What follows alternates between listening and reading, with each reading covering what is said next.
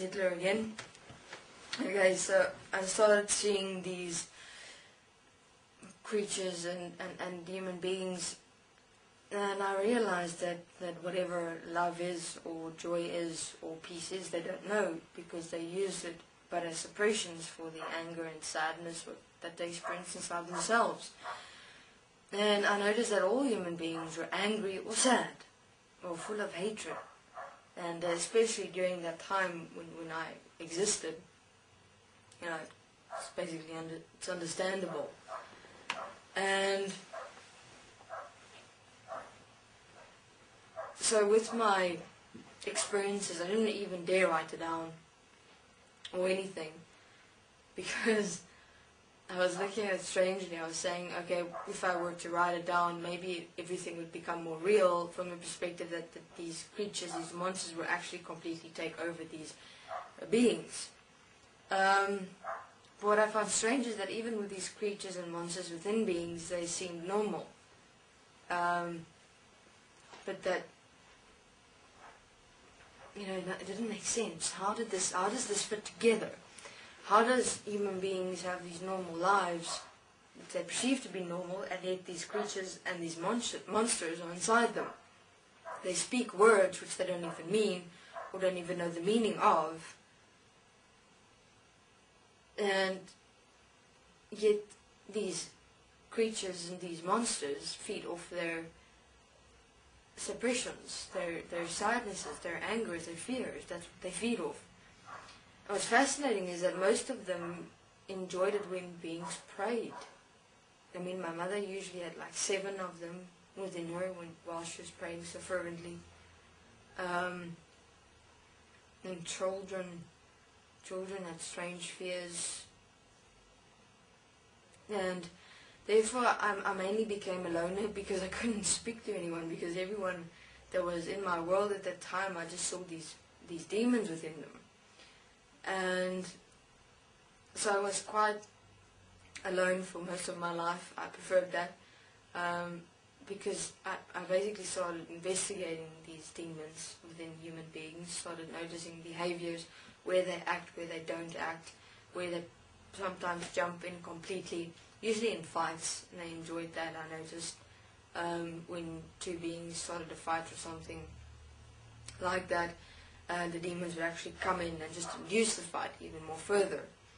It was like human beings in my world were puppets for them, on strings which these demons had control of. And they were directed and changed, and they had the ability to speak through these human beings even sometimes. I experienced it many times. So here I was, a child, I was about 17, 18, alone, seeing all these things and not understanding a thing, nothing. But yet I was fine. It was interesting. It was like, sometimes I wonder if I was sent here. Maybe I'm on some strange existence, some strange world, where I was sent to come and fix it, or to come and sort it out, or something like that. But one thing was certain, that whatever was within human beings as the demons, they were actually in control of this world. They were that which was standing before that which the human beings really was, as what I saw myself to be. I would define it as life. Let's call it life, because it was in the trees as well as me. But I knew there was something.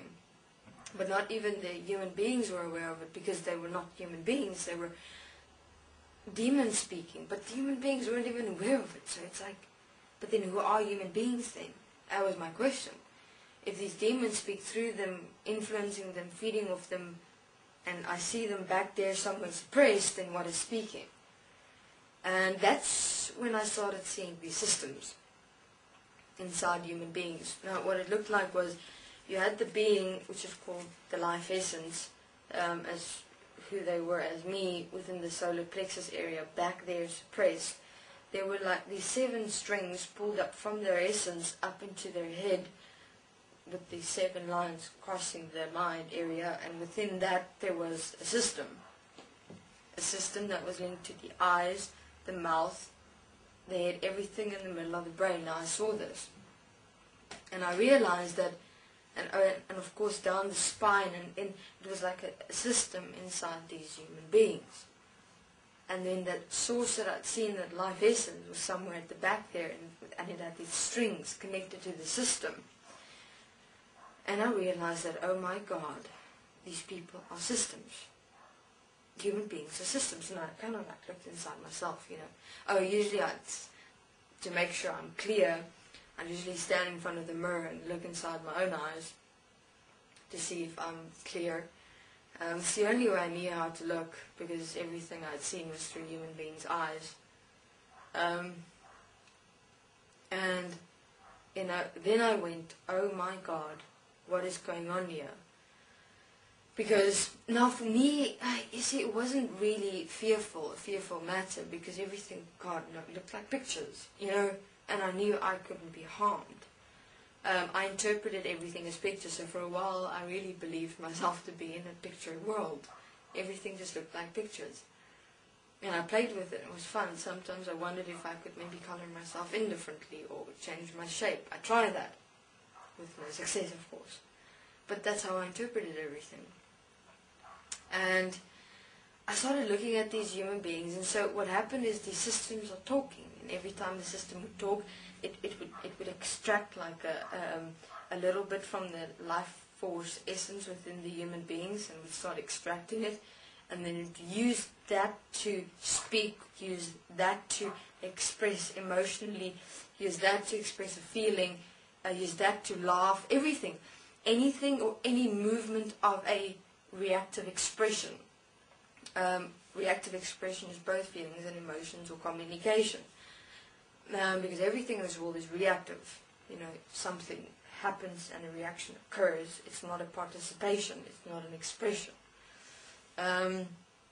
So when a reactive expression occurs, it would actually seep from the life force essence of the beings that was equal to me.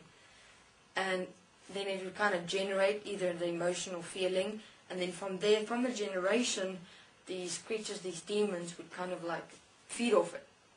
And I went, there's definitely not some higher power source essence in or of this world that is in some way protecting me. That is impossible.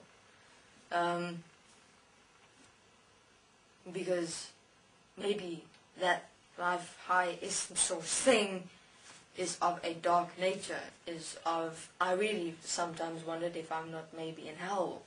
I wondered so many things, you know. I looked at everything and I wondered, am I in a coma somewhere in a life, and all this that I'm seeing is an alternate universe or an alternate existence?